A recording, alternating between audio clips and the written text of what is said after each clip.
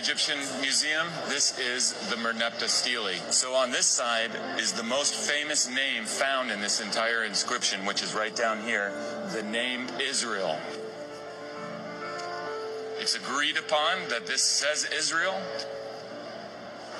and this is the earliest mention of the name Israel found outside of the Bible.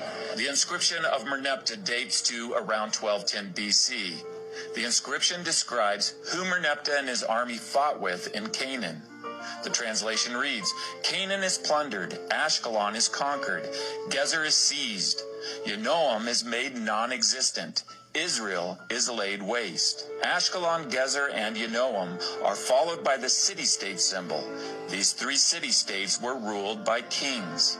There is no city-state symbol shown for the name Israel. Instead, the symbol for a foreign people is shown. This means that in 1210 BC, Israel is described as a people that has not yet formed into a nation and therefore is without a king.